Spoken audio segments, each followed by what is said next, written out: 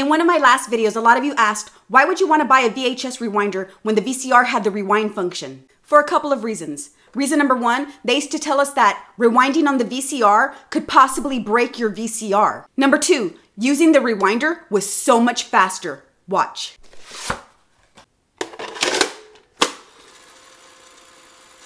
Listen to how fast that's rewinding. Now let's check out that same tape in the VCR. It's a little dusty.